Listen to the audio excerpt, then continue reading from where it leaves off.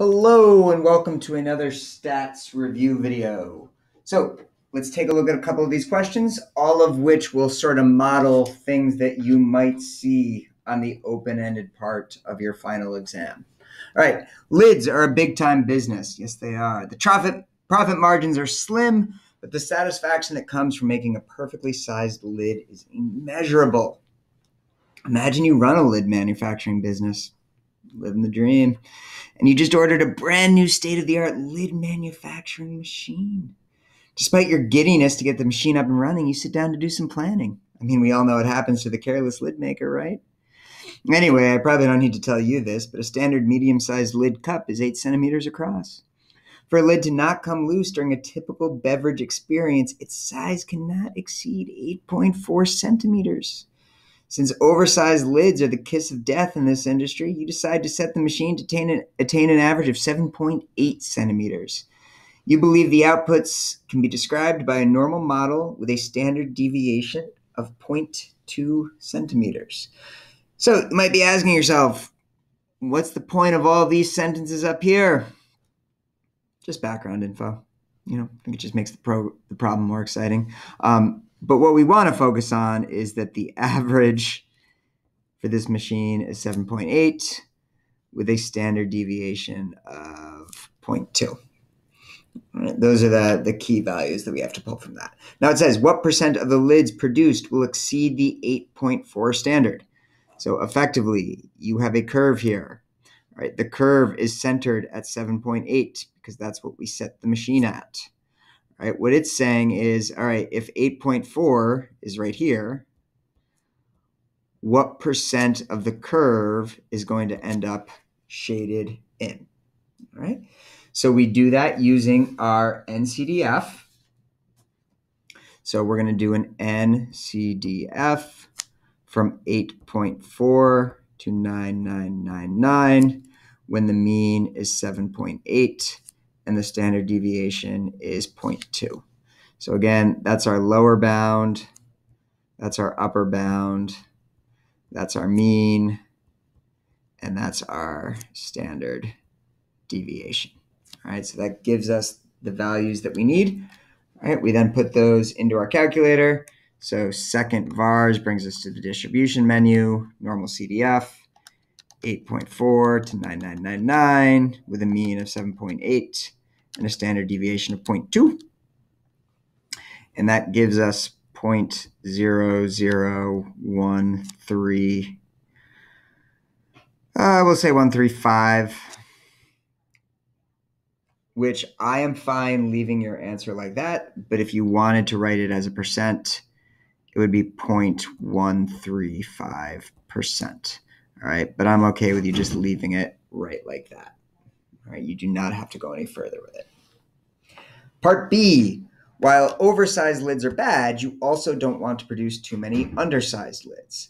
The company's fat cat lawyers insist that you're safe as long as no more than 2% of lids exceed the critical value. All right, see U.S. Supreme Court versus Lids USA. To what mean value should the company set the lid machine to achieve this mark? Assume the standard deviation does not change. All right, so what this is saying is, all right, we want the shaded part to be 2%, and we want that to correspond to a value of 8.4. So to make that happen, where does our curve have to be centered? Where's the center of our curve so that when 2% of the curve is shaded, it corresponds to a value of 8.4, and we're trying to find where we have to be centered to make that happen. All right, so we're going to start by getting this 8.4 as a z-score. So we're going to do inverse norm of, and even though this is 2%, we're going to do 0.98, all right, to get the top 2%, because if we just put 0.02 in there, it'll give us the bottom 2%. By putting 0.98, we get the top 2%. And again, the mean is going to be 0 and the standard deviation is 1. Because we're finding a z-score, all right? Whenever you're finding z-scores, the mean is always 0, and the standard deviation is 1.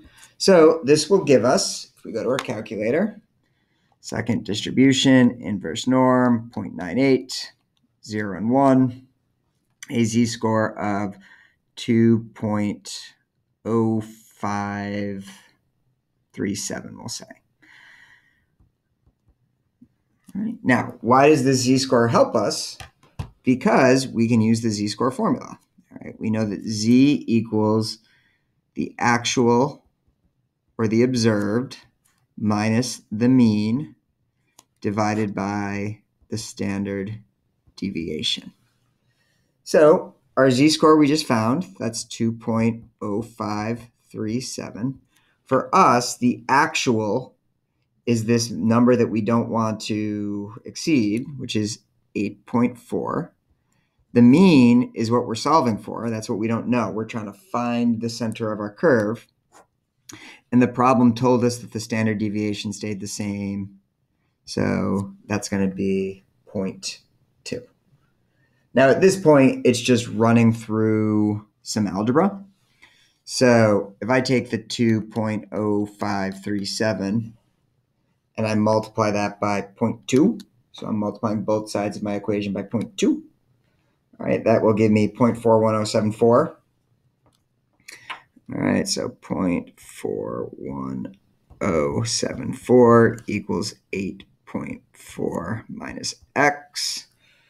So I'm going to have to subtract 8.4 from both sides. That's going to leave me with a negative x. So I'm going to divide both sides by -1. And my final answer will be right there, 7.9893, we'll say.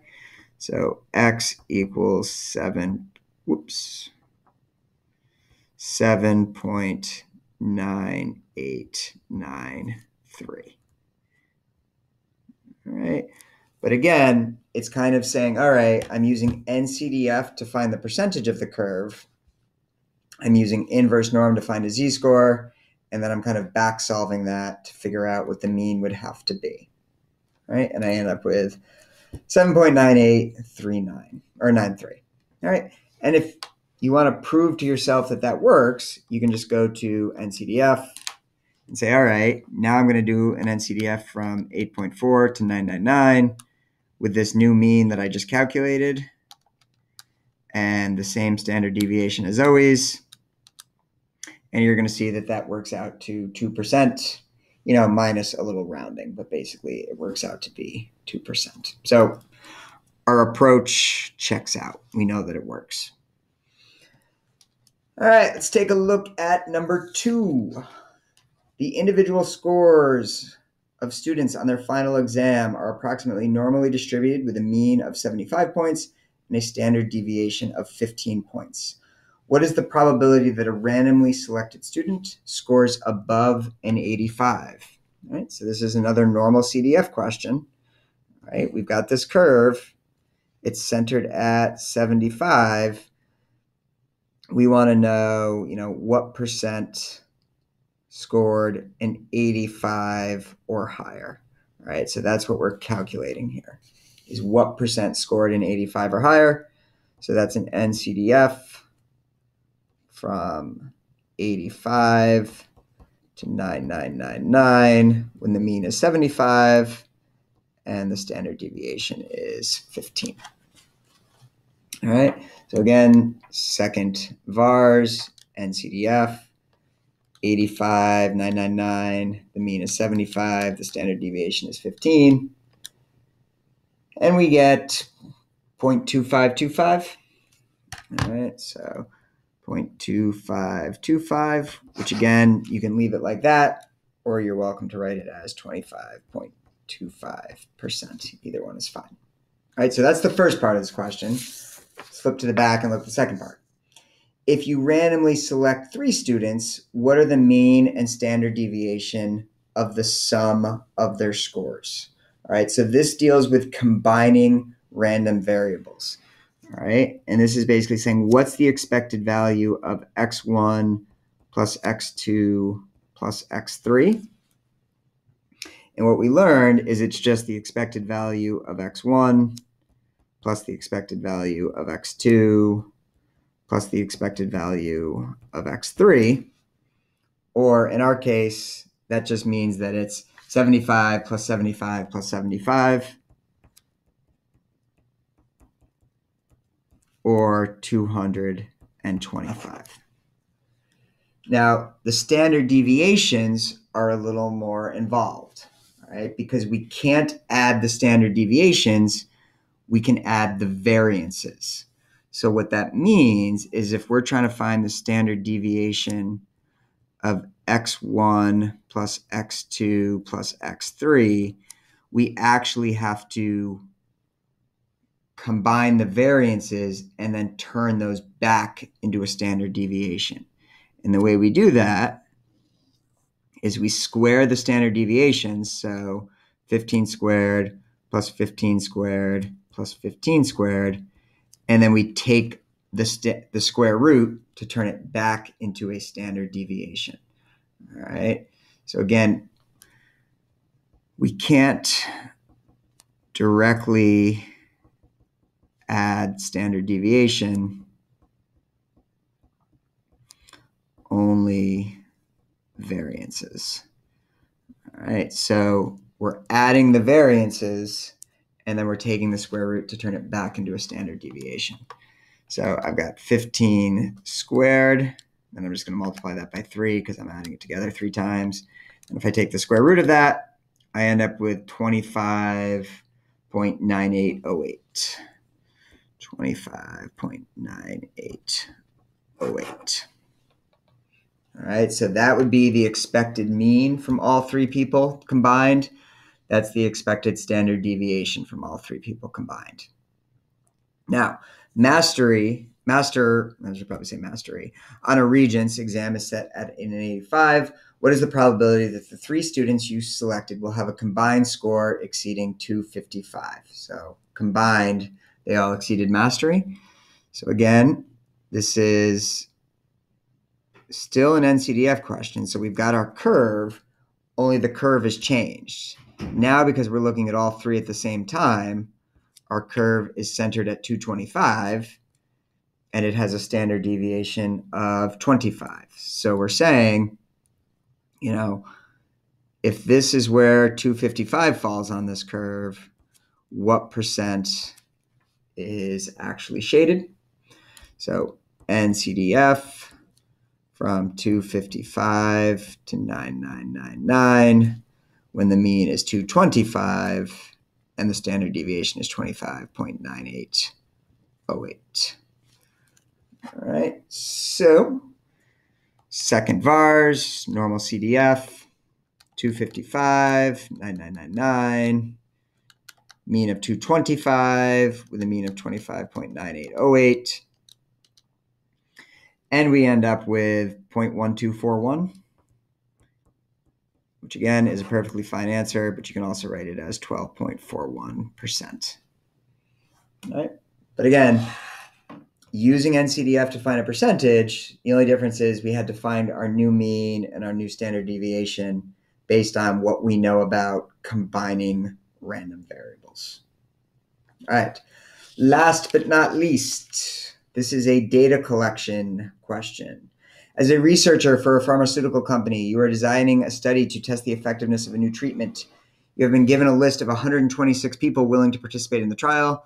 The first 70 people are under 40. The remaining 56 are 40 and over.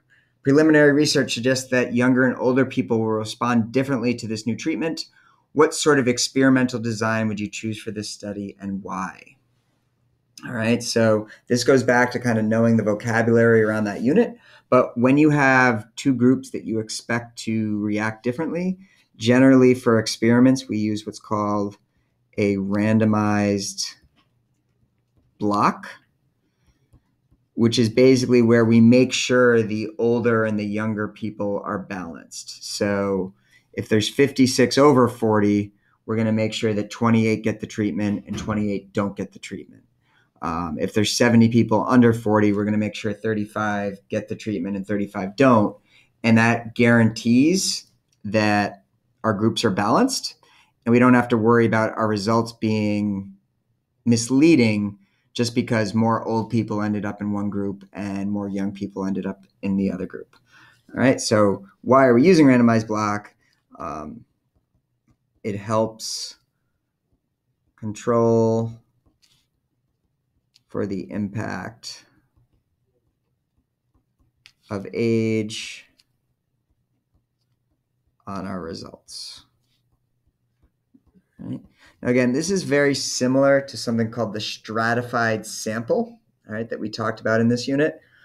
Just be aware that a stratified sample is when you're doing surveys, and a randomized block is when you're doing experiments. They're the same premise of kind of dividing people up into different groups based on a characteristic. But with an experiment, it's called randomized block. With a survey, it's called a stratified sample. So B says, draw a design for this experiment. Be sure to include a description of how you assign individuals to the treatment groups. All right. So here's what here's what a write-up could look like. It doesn't have to be exactly this, but this is an example of a full and complete write-up. So we could start by saying that we are going to divide the participants into two groups.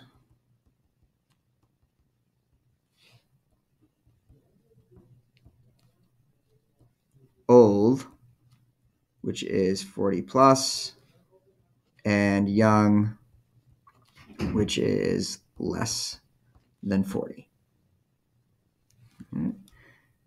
Then we're going to explain how we divide people up in each group. So we could say, for the young group,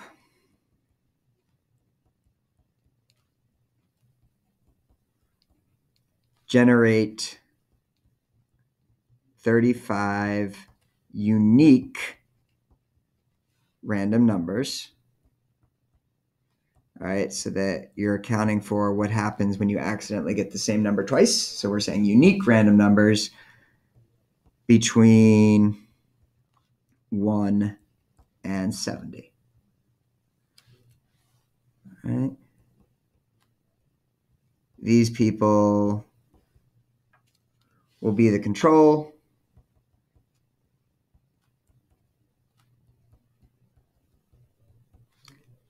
The other 35 get the treatment.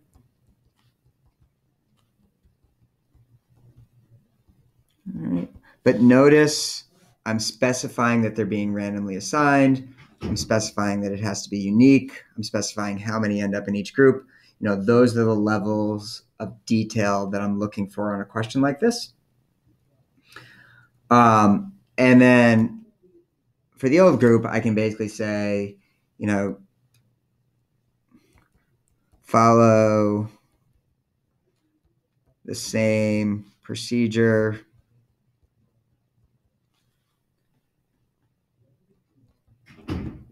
for the old group,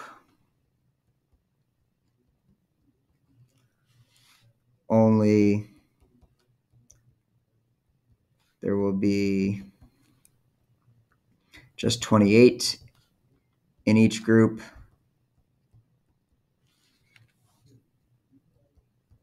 And the numbers go from 1 to 50. And then, not 1 to 50, sorry. And the numbers will be, running out of room here, 1 through 56. All right. So again, just kind of specifying how exactly I'm going to do this. You know, it's not enough to just say, oh, I'm going to have a young group and an old group, and I'm going to randomly divide them in half and give the control and the other half the treatment. You've got to give me a little more detail of how you're going through the process, how it's breaking down, and you know, the methodology that you come up with to ensure that each person is like randomly assigned. All right. So again, that's an example of a question that could be on the open-ended part of your test. It'll give you some scenario. It'll ask you to design some sort of experiment or some sort of data collection process for that scenario. All right. So being familiar with this sort of vocabulary and then being familiar with how we manage random assignment. All right. I hope this was helpful. Obviously, if you have any questions, just let me know. Otherwise, best of luck on your exam.